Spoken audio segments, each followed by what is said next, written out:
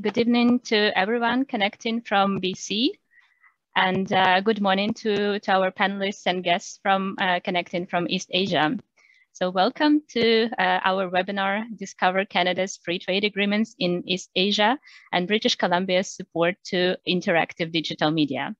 My name is Ganna Drost. I'm manager at the Trade Policy and Negotiations branch at British Columbia Ministry of Jobs, Economic Recovery and Innovation. And before I begin, I'd like to acknowledge that I'm speaking today from the territories of Lekwungen-speaking peoples, the Esquimalt and Sanghees First Nations, whose historical relationship with the land continues to this day. And I hope that everyone is staying safe in these unprecedented times for the province. So before we kick off, I'd like to go over the agenda and a few housekeeping items. Our today's webinar will last approximately 1 hour and will focus on a few distinct areas that will be covered in 4 presentations. So we will start with a presentation on the BC Interactive Digital Media Tax Credit by the Income Taxation Branch. We will then move to the introduction into Canada's free trade agreements in East Asia and what benefits they provide to service providers in the digital trade. And then we'll jump into export opportunities for gaming sector in South Korea and ASEAN markets by our dedicated BC trade and investment representatives. So our trade representative from Japan, unfortunately, was not able to join us today, but if you have any questions regarding that market, please direct them to me. So we have reserved 10 minutes for Q&A session at the end of the webinar. Please use the Q&A function at the bottom of your screen to raise questions at any time throughout the event. Please try to be as specific as possible and also indicate if you who you are directing your question to. Please note that Derek, BC representative in South Korea, will be taking his questions right after his presentation, since he needs to leave a bit earlier. And the session today is being recorded, and presentations will be made available in the post-event email. And if you experience any technical problems or problems with audio, please send me a message directly in the chat. So for those of you connecting from foreign markets, just a bit of background on the BC gaming industry. So British Columbia is home to one of the oldest video game clusters in North America, and it was established in the early 1980s. And today, the province has a thriving game development industry full of large-scale game developers, as well as independent video game studios. The video gaming industry in BC has some competitive advantages, like access to skilled labor force, high quality of life that supports talent retention and recruitment. And BC also boasts a prime geographical location and competitive corporate and personal income tax. The industry also grew during the pandemic, increasing the number of full-time jobs by 19% between 2019 and 2021. So most importantly, the companies in video game development enjoy strong industry support. And today we're going to cover just a part of it, BC's Interactive Digital Media Tax Credit. So without further ado, I'd like to pass it over to Mike Wiebe, Senior Tax Auditor at the Income Taxation Branch, British Columbia Ministry of Finance, and of course his team for their presentation. Mark, over to you. Thank you, Ganna. We are happy to be here and excited to share some information about a truly great program. I would like to start by introducing the BC IDMTC team.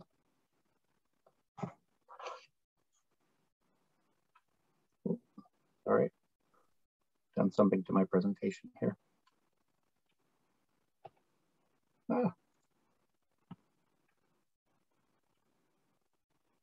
Sorry, this slide provides the who and where type information. Of course, to the left is a map of British Columbia and to the right is the team. All of us feel pretty fortunate to be working out of Victoria on beautiful Vancouver Island. Members of the team include Michelle Schley, who is a senior tax auditor, and will be walking us through product eligibility. Jessica Zhang, who is an auditor, will be describing program corporate eligibility requirements. And lastly, myself, Mark Wiebe, program lead, and Senior Tax Auditor, I will be providing some program background as well as describing the process of application for the tax credit. As you can see, this is a small team. However, if you ever apply for the credit or make any program inquiries, you will most likely be directed to one of us. I should note also in attendance today is Zarema Brown. I don't know if you want to wave, Zarema. She is a relatively new manager for the program, but she's doing a great job so far. And we have to be nice to her because she has final say on approval of all applications. So when in doubt, be nice to Zarema. Thank you, Mark. Our general contact information is available at the end of the presentation. Next slide. Here we have a high overview of the program. The program was announced on February 3rd, 2010, and commenced on September 1st of the same year. Now, prior to these dates, we had a team of tax policy staff collect and compare information from similar digital media type programs across Canada, as well as go out and survey a variety of BC-based video games. This was done to gain a better understanding of how the industry works, what was most wanted, and to understand the characteristics of IDM products. It was based on this research that the legislation and program policy was established for BC IDMTC. Looking at the third bullet, this is a refundable tax credit of 17.5% of eligible salaries and wages. Being fully refundable, amounts receivable would first be applied to any income tax payable, and the remaining amounts are paid to the applicant. Being refundable, there are no carry back or carry forward provisions. And the last bullet, this tax credit is available for companies who are in the business of making IDM products. I'll pass things over to Michelle, who will describe in more detail what the IDM product means for this program. Please take it away, Michelle. Thanks, Mark. Since the program was introduced in 2010, we've seen many new advances in technology. Aside from traditional video games, such as the examples shown, we must ensure consistency and fairness amongst all the products we evaluate.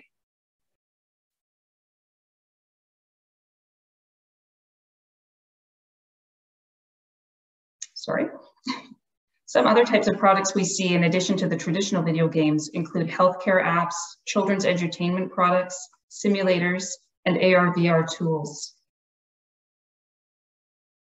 Non-gaming products also need to display characteristics of gaming products. Users must be able to exercise control, receive feedback, and there should be a unique experience for each user. Users cannot simply watch images as spectators. This is not considered interactive. What is an interactive digital media product? It consists of an integrated combination of application and data files that operate together. It's designed primarily to educate, inform, or entertain. Is capable of presenting information in at least two of these forms, text, sound, or images. Is developed in British Columbia. Does not need to be completed or sold to be eligible. Is intended to be used interactively by individuals. How do we determine if a product is used interactively? If a product isn't a traditional video game, we evaluate for gaming characteristics and features. Feedback is the response given to the user based on their actions, such as whether a selection was correct or incorrect, a ding sound or a buzzer, or an image displaying the result. Control is the degree of control the user has when using the product, such as selecting answers, choosing objects, or creating characters.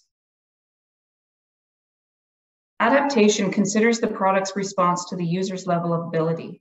This can be more difficult to assess.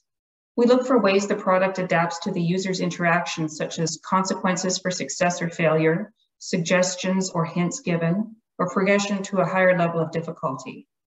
Also, we consider if there is a unique outcome for different users.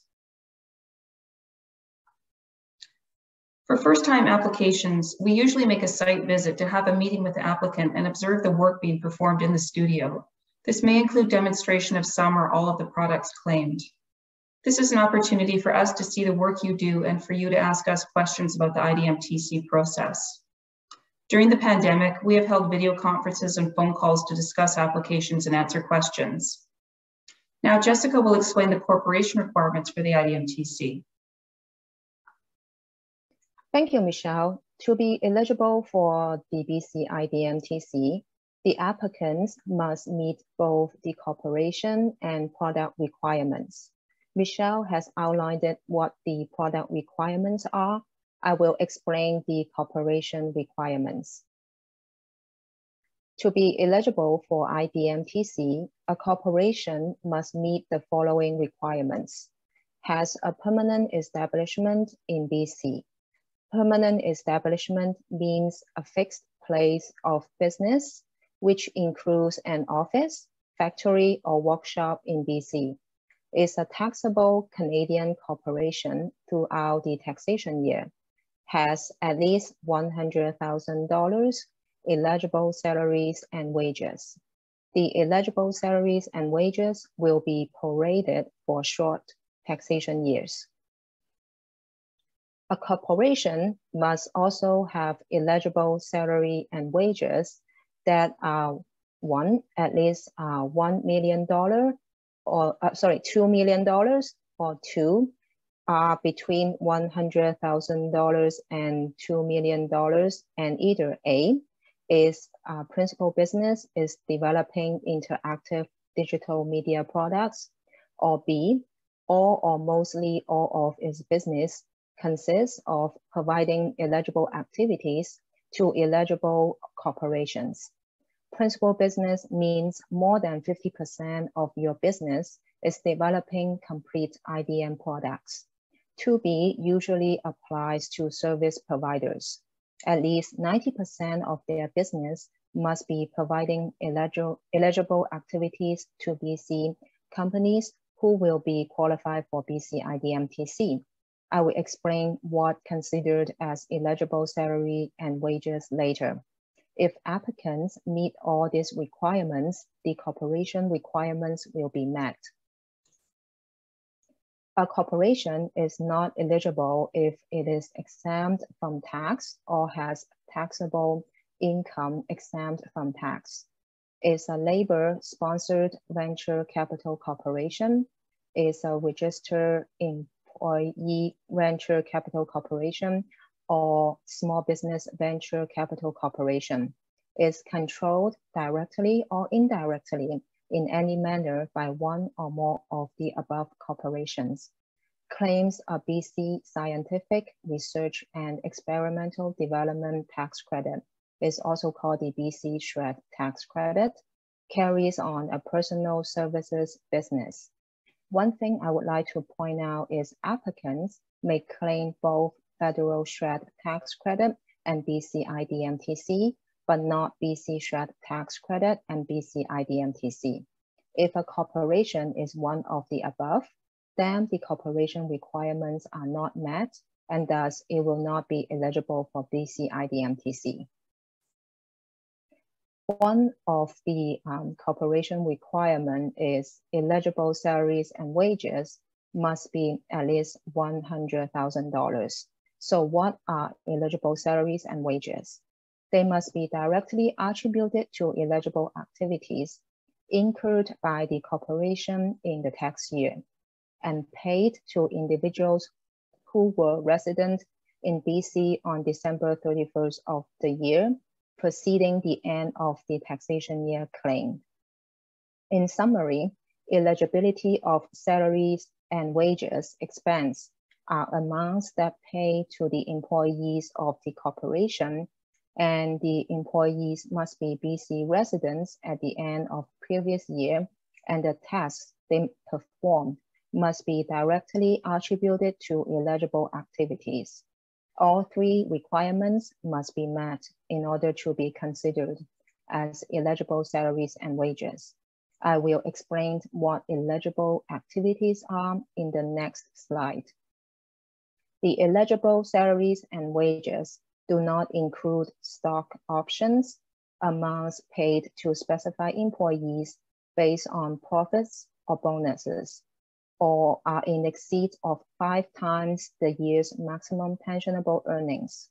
A specified employee is an individual who owns directly or indirectly 10% or more of the issued shares of any class of the capital stock of the corporation. Amounts paid to contractors or subcontractors are also not considered eligible salaries and wages. All these amounts must be removed from the eligible salaries and wages. any assistance received, so what are eligible activities? Eligible activities are activities that are attributable to development of an IDM product. Examples are design, artwork, animation, and project management. Amounts paid to employees who are working on eligible activities can be included in eligible salaries and wages. Eligible activities do not include marketing, human resources services, administrative services, or management services. Do not include amounts paid to employees who are working on these activities in the eligible salaries and wages. Any assistance received by the corporations for the tax year must be deducted from the eligible salaries and wages. Not all assistance need to be removed. Only those received for the eligible activities in respect of salaries and wages for the tax year must be deducted.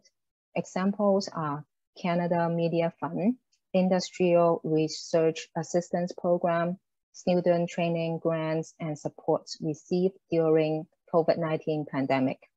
Federal SR&ED tax credit is not considered as assistance, so it does not need to be removed. Next, I will pass on to Mark, and he will guide you through the registration process. Thank you, Jessica. So now that we've covered IDM products and eligibility requirements, we move on to the process of actually applying for the program. This program is jointly administered between the BC Ministry of Finance, that's us, and the Canada Revenue Agency, often just called CRA. So if you want to take away from this slide, hopefully it's that applying for this tax credit is a two-step process for each year of application. Corporations first apply to the BC Ministry of Finance, who determine eligibility. If a company is determined to be eligible, the applicant receives a registration number. This leads to step 2. The registration number is used by the corporation to complete Schedule 429 when making a claim with CRA.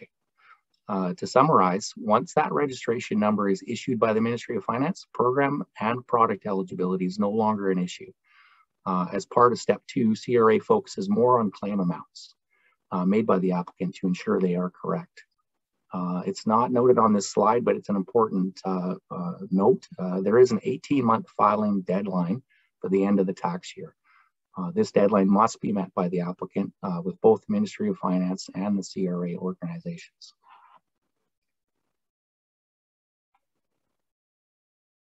So this slide has more of a focus on the first step of the registration process with the Ministry of Finance. As you can see to the right, there's a screenshot of the eTax BC website. The only way to apply for registration for BC IDMTC is by using the web-based application. This first step with eTax BC is to enroll for an account. Once this is complete, an enrollment letter is sent to the applicant by mail, which provides information needed to access that new account. The web-based tool is really a one-stop shop where you can apply for the tax credit, provide any third-party representative information if applicable, submit all required supporting documentation, as well as pay the annual application fee. It's worth mentioning that when you're accessing your IDMTC account and completing all that information, you can stop and save your progress at any time and come back to it when convenient.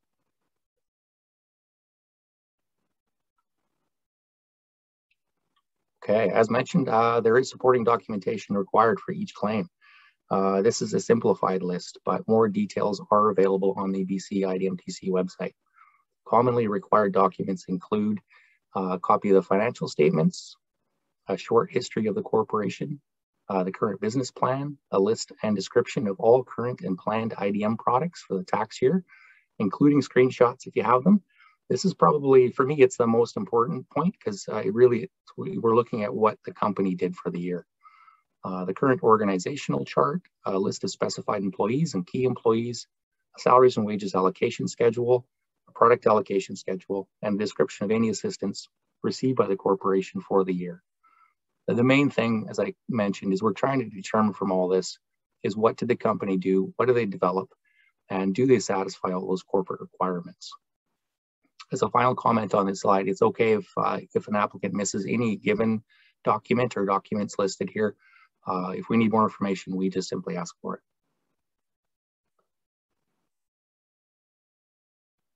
All right. There is an annual application fee as noted here. The fee is based on the number of employees at the end of the prior tax year. So 0 to 4 employees equates to a fee of $1,000. 5 to 9 employees is $2,500. 10 or more employees equates to a maximum fee of $5,000. Something to note, for any companies in their first year of operations, the fee would automatically be $1,000 regardless of the number of employees employed for that first year. These application fee payments are really best done using the eTax BC tool. Other methods include submitting a check by mail or courier, or paying through your bank or financial institution. However, there can be delays or more reconciliation steps related to those last 2 steps or options. So we encourage all applicants to use the eTax BC for payments if at all possible. And last slide is our contact information. Pardon me.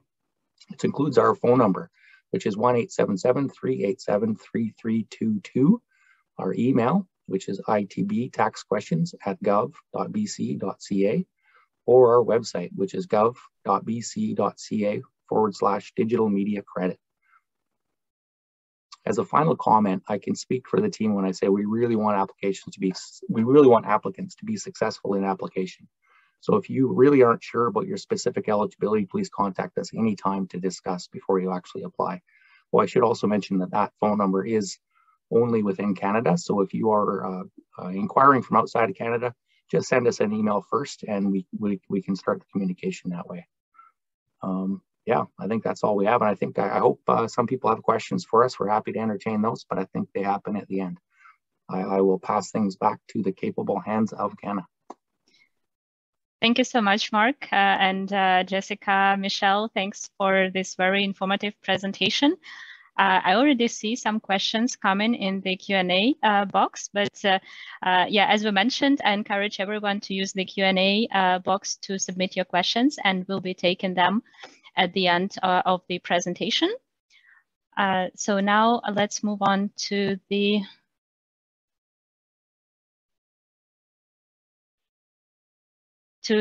presentation on Canada's free trade agreements in East Asia and opportunities for digital services sector. So before we do so, I'd just like to say a couple of words about the branch I work at. So the Trade Policy and Negotiations branch represents BC interests in both international and domestic free trade negotiations, as well as in trade disputes that affect BC. And we also do FTA outreach sessions like this webinar to ensure that the information on how to take advantage of these free trade agreements is widely known. So here is a quick overview of my presentation. I'll start off with welcoming remarks by our Minister of State for Trade, and I'll talk about Canada's free trade agreements in East Asia and key opportunities they offer to companies like you. So BC Ministry of Jobs, Economic Recovery and Innovation aims to make life more affordable for British Columbians by building a strong, sustainable economy and improve the standards of living.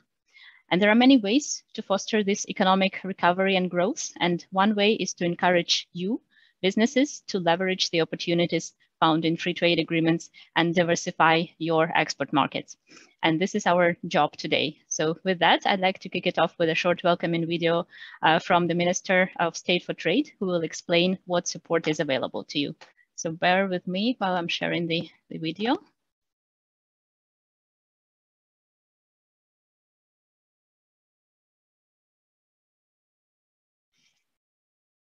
Hello, I'm George Chow, Minister of State for Trade. I'm pleased to add my support and welcome you to this session.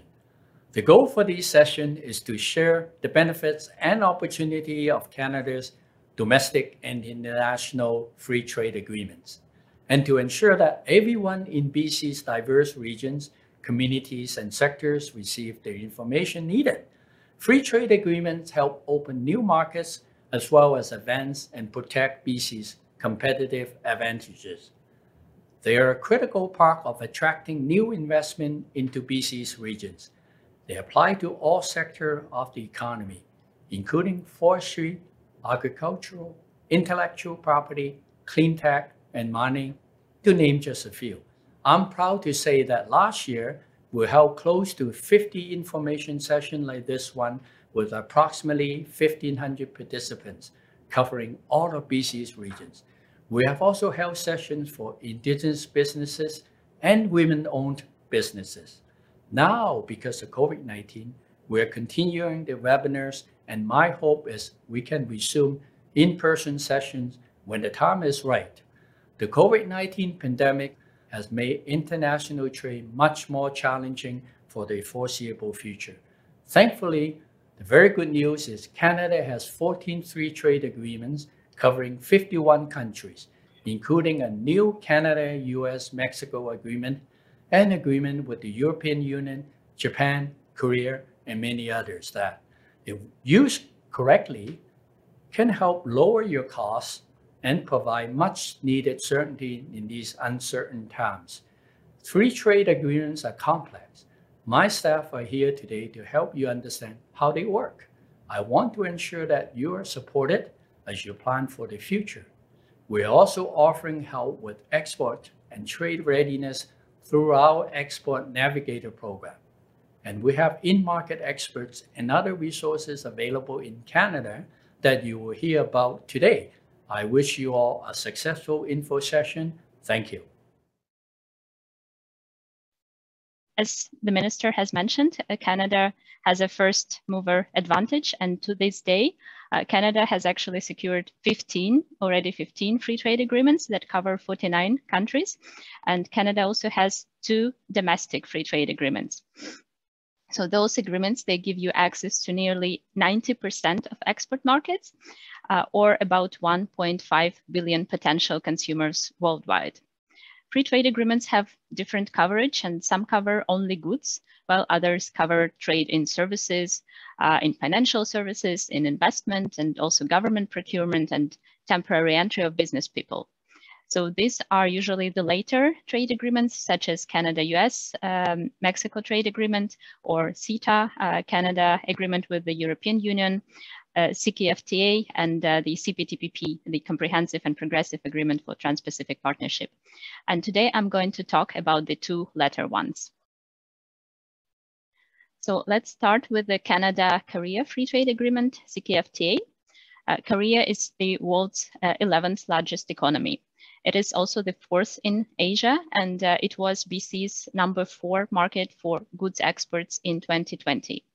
With a population of more than 50 million and GDP of more than 1.5 trillion US dollars, Korea is a large market with ample export opportunities. And Korea also has a growing middle class, and it's a gateway to emerging and fast-growing markets in Asia.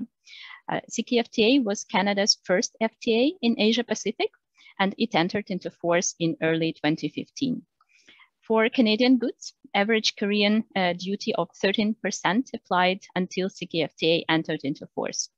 And also before the CKFTA, BC and Canadian companies were at a disadvantage because the US and the European Union already had trade deals with Korea. And this was an important deal for putting you and other Canadian businesses on a level playing field with many of your international competitors. So now let's move on to the CPTPP, so the Comprehensive and Progressive Agreement for Trans-Pacific Partnership. It is one of Canada's most recently implemented FTAs, and currently it is in force for 8 members: Canada, Australia, Japan, Mexico, New Zealand, Singapore, Vietnam, and recently Peru. BC, through Canada, is on a level playing field with those that have already preferential access in the CPTPP markets and has a leg up on those who do not have access at the same level.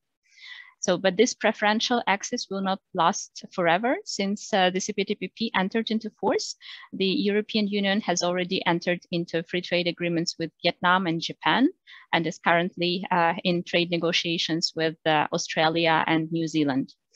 And I would also like to emphasize that the CPTPP trade area may expand over time.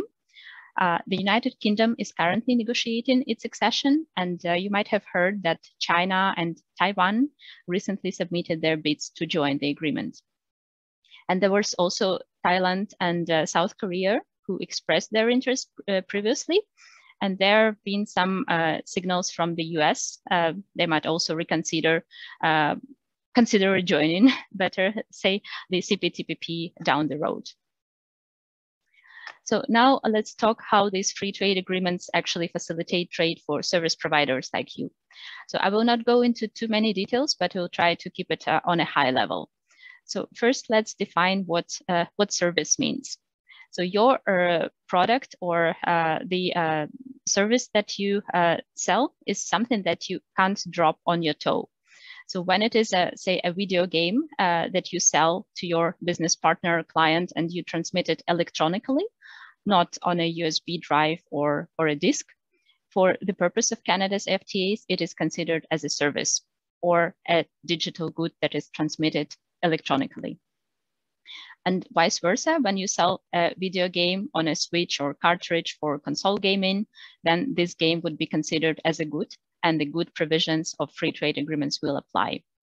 So both agreements, CKFTA and CPTPP, seek to facilitate the trade in services by providing enhanced predictability, transparency, and leveling the playing field for service providers. And provisions of services such as video games are covered by free trade agreements, by these free trade agreements. And in both agreements, the core obligations related to services are that your service should not get worse treatment than other providers of services from other free trade agreement markets or the World Trade Organization partners. And this commitment is known as most favored nation treatment. You also should benefit from the same treatment as other domestic service providers, be it in South Korea or in the CPTPP markets. And this is known as a national treatment. Countries should not impose restrictions on the quantity or types of entity that can supply services. So this is known as market access. Then there is also local presence. Parties agreed not to require companies to have a local presence in the market as a condition of doing business.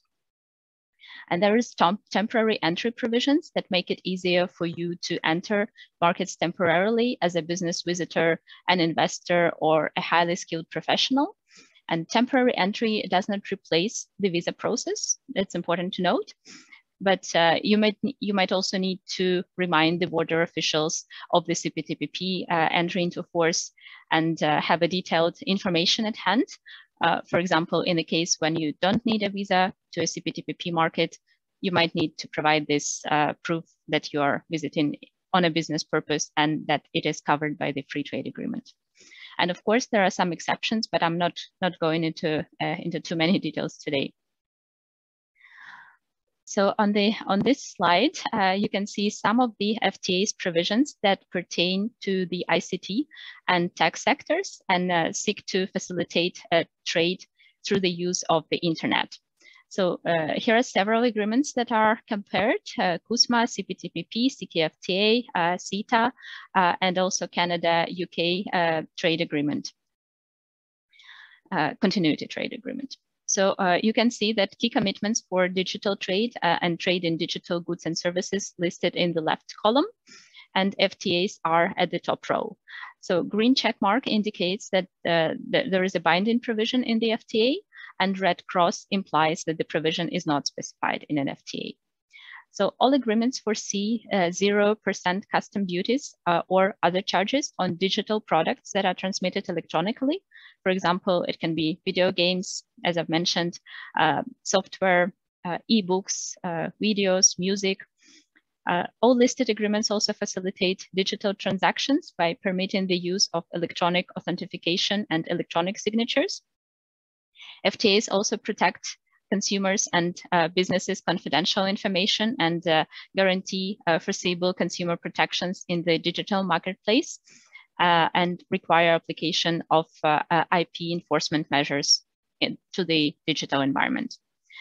CUSMA and the CPTPP eliminate localization measures on the data storage and processing. And some trading partners have also agreed that they will not demand access to proprietary software source code or algorithms. And you'll see some more provisions in this table. Also, the digital chapter usually includes cooperation and dialogue for dialogue mechanisms, so for parties to allow to address any arising issues that have not been specified in the agreement. So what also might be relevant to you are investment commitments. Both the CKFTA and the CPTPP seek to maintain a predictable, transparent, and rules-based investment climate. And it works both ways, whether you are planning to invest into the CPTPP or South Korean markets, or whether you are a potential investor that is getting ready to invest in British Columbia. So many of the investment provisions, they mirror concepts I just went over for services, such as most favored nation treatment. If one of the parties, for example, gives an investment from another country better treatment, they will apply it to Canadian investors or CPTPP or Korean investors in Canada as well. And then national treatment as well, parties will treat each other's investors no worse than their own. There are also minimum standards of treatment on how investors will be treated. So the rules around performance, for example, performance requirements, so parties cannot impose certain conditions on an investment, for example, buy local or any performance requirements. And covered investments are also protected from expropriation or nationalization. And investors can freely transfer capital and profits related to an investment into and out of the host country. And then there is a dispute resolution mechanism in both CKFTA and the CPTPP, and they can be used if an investor believes that they or their investment undertaken were discriminated against by the host party.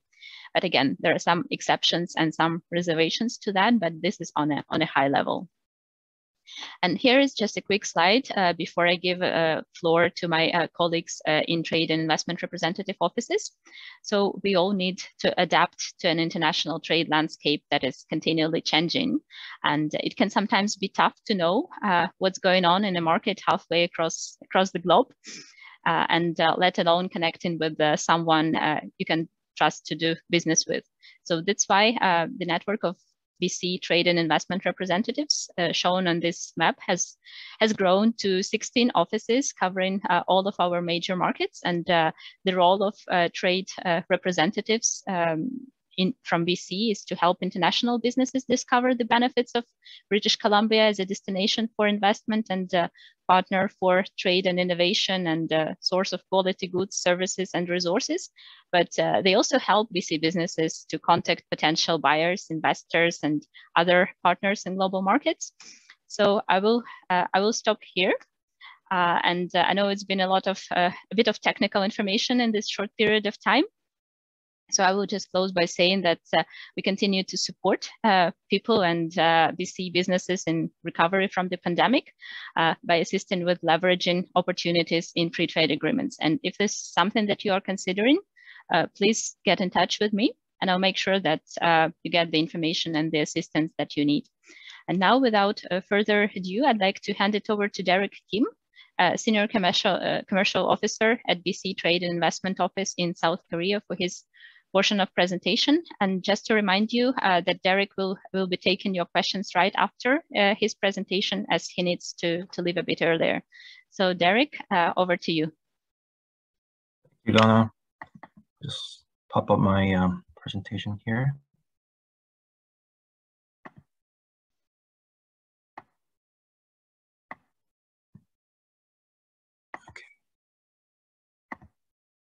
Okay, can you see my slides here?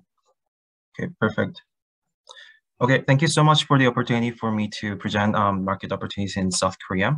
My name is Derek Kim again. I'm the Senior Commercial Officer for British Columbia Trade and Investment Office in South Korea, co-located in the Canadian Embassy in Seoul. So there are three things I'd like to cover today, which is market overview and the opportunities identified, and some of the questions answered that I can answer in the end. As you can see, Korea is one of the largest trading partners and in between British Columbia and even the world. South Korea especially is the world's 5th largest gaming market with $18 billion per annum. According to Korean Creative Contents Agency, mobile accounts for 50%, roughly $9 billion Canadian dollars, followed by PC, 31%, console games, 4.5%, and arcade, 2.1%. This is a similar trend as of that of the global game market, which we see about 48% of the market share by mobile games.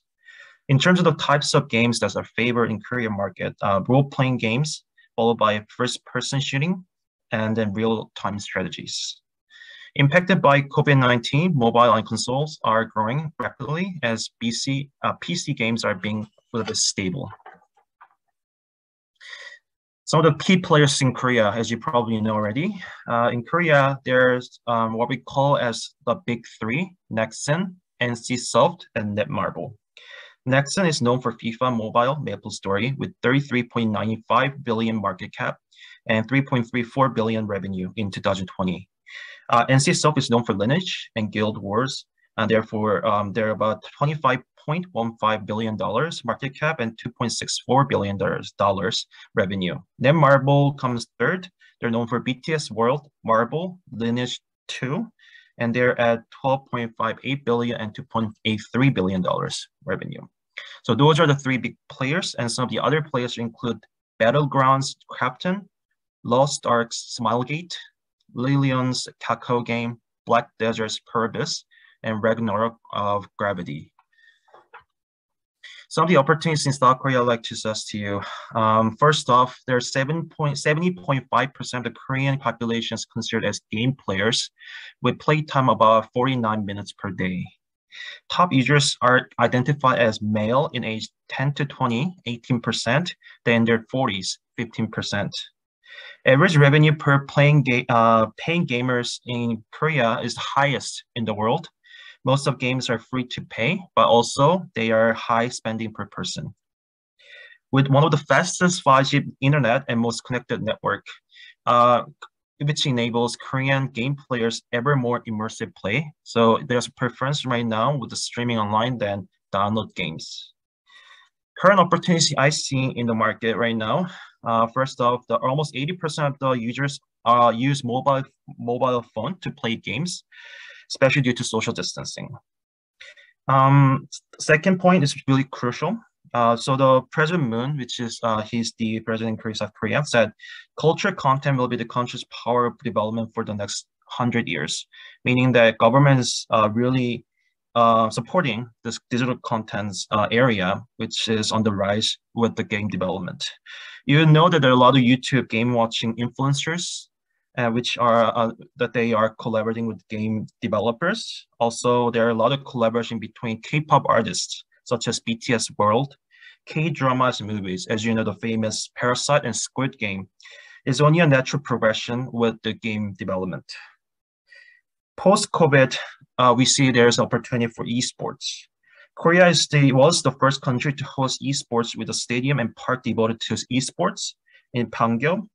And since then, the game, Korean government is seeking to enter the with Corona mode, softening the measures against PC bang and the game arcades, who suffered greatly during the COVID. And now we are really looking into the new era, going for the esports. So the government has recently passed a law to financially support local governments to organize their own sport games and some tax reliefs to corporations.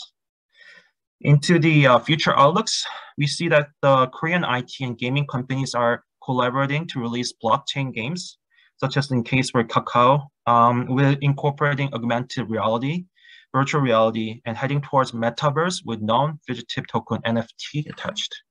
We see the case point for NCSoft. Stock price spiked 30% amid plans to launch NFT games in 2022, very recently, a couple months ago.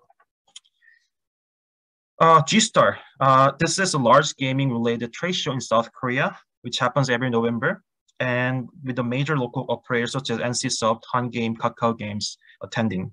Myself included right now, this is the reason why I dash out as soon as my presentation is over. I am currently at G-Star in Busan with our colleagues and our Canada Pavilion, BC Pavilion. And we are currently representing 3 companies from BC: Cyberspline, MCG, and Hyperhippo. This is a hybrid show with the online portion, matchmaking platform with integrated video conferencing as well. So I highly encourage you to attend next year. Some of the opportunities I see in Canada is the fact that BC is Canada's digital supercluster, which is the brand presence we can definitely talk to investors overseas. And some of the success stories that came out from our office in the past is the fact that Kabam in Vancouver was acquired by Netmarble through a $900 billion investment in 2017, which was one of the record high investment into the province. Subsequent to the acquisition of Kabam, the company has expanded its business in Canada by acquiring 2 more studios in Quebec, Kabam Montreal and Ludia. All the subsidiaries are game development studios and publishers exporting their games globally.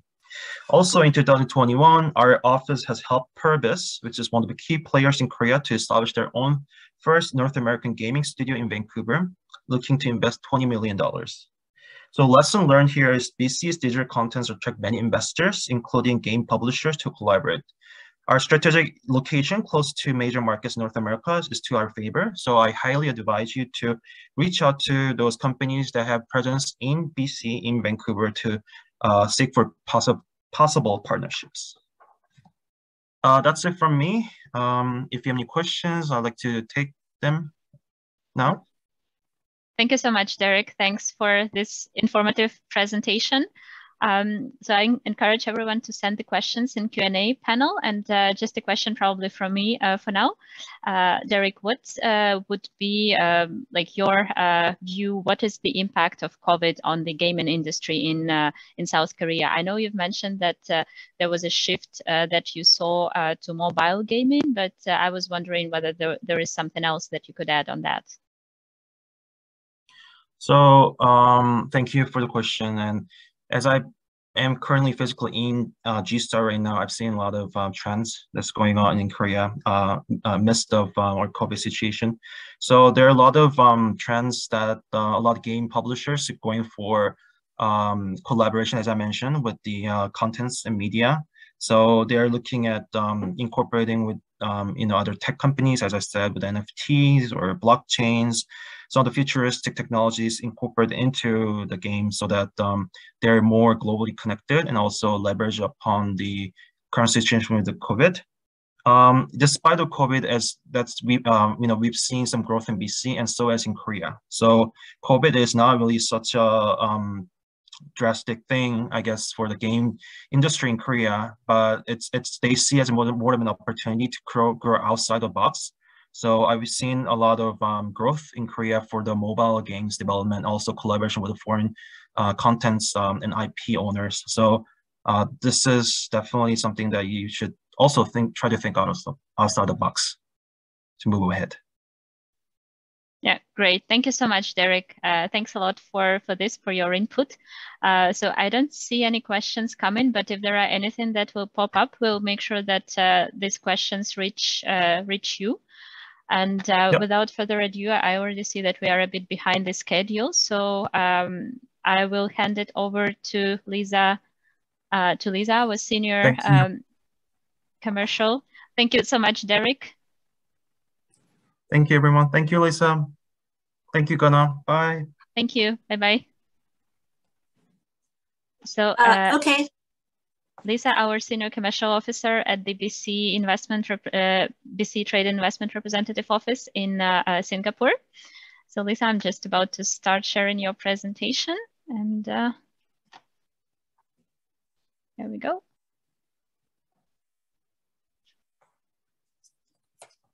Okay, thanks, Gunnar. Hello, everyone. My name is Lisa. I'm a representative of Trade Invest British Columbia, based in Singapore. So very happy to be here today to give you a brief presentation on the gaming industry in the region.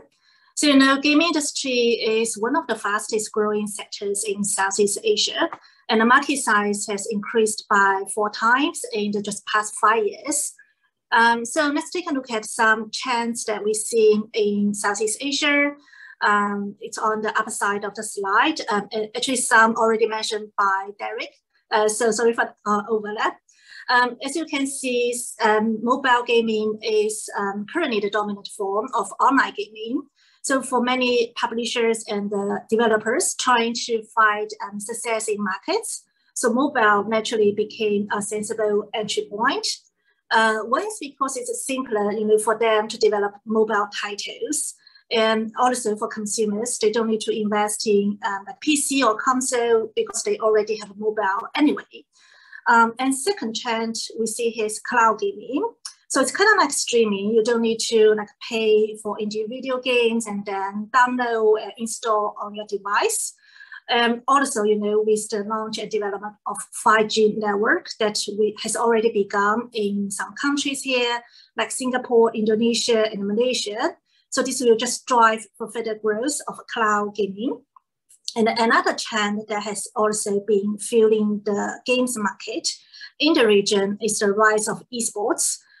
So it also affects esport related video content, which is becoming very popular here.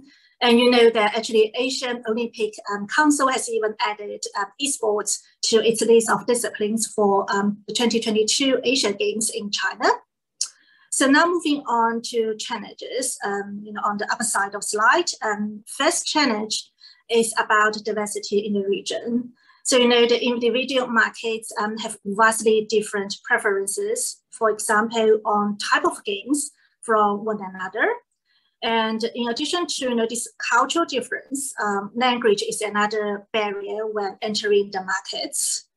And there's also concern around impartiality of the legal system in some markets here. So we see many overseas game developers are very struggling with the protection of their IP, as well as gaming rights and secrets when operating in the region. And the last challenge I want to mention is around local regulations. It can be quite strict in some countries. For example, it happened in Vietnam just 2 years ago that Apple and Google were ordered to take down several games from their store due to illegal content. So despite all these challenges, but I have to say there are still vast opportunities in the region. So next slide, please, Ghana. Yeah, there's first on Singapore, especially with the growing, regional income and improving digital infrastructure as well as government support. So in Singapore, we see a lot of companies choose Singapore as a launchpad, even though their main audience is not necessarily in the country. So, we see that Singapore is home to some top game studios like Tencent, Riot Games, Storms, Ubisoft, etc. So you must be wondering what makes Singapore an attractive regional base for these gaming companies across the world. Well, first and foremost, it's about the ease of doing business. So in addition to strong legal system here, Singapore has also the lowest corporate tax rate in the region, and there is 17%. And second is about really the location and the talents. So, in Singapore, you'll be surrounded by 500 million customers within just 3 hours of flight. And all these surrounding countries are covered by Singapore's extensive trade agreements as well. And of course, there's also world-class education here that provides industry with skilled talents and expertise, though the labor cost, I have to say, is a bit high here. And then I should probably add that we also have, the highest internet penetration rate and the fastest broadband speed. And now moving on to Indonesia, on your right-hand side, which is the biggest gaming market in Southeast Asia, despite its lowest internet penetration rate in the region. But the number is expecting to reach to 82% by 2026. And plus 9 in 10 Indonesians are expected to have a mobile phone by 2025. So you can imagine the growth potential here with growing number of internet and smartphone users. And moving on to the Philippines, which is the fastest growing market in Southeast Asia in 2022. So the Philippines is also the only country in the region that fully announced casino online gaming. Of course, it's licensed and regulated. And you might already know that English is an official language there. And Philippines has a very competitive labor cost. That's why local companies there are usually involved in production and post-production of games. Lastly, on Vietnam, when you think about Vietnam is their youth population, more than half Vietnam's population is under the age of 25. And then there's also the smartphone penetration in Vietnam is also very high. And internet there is also much cheaper, compared to other ASEAN countries, but also much slower. So the government launched a digital transformation policy just last year. We see an aim to ensure that more than 80% of households in Vietnam will have access to fiber optic infrastructure by 2025. So again, you see the full potential there in the country. So this is just a very brief introduction. Please reach out to us whether you're looking to for collaboration partners or setting up a shop by yourself. So we have officers on the ground and happy to help with market intelligence or business matching. So thank you very much. And now I will head back to Dana.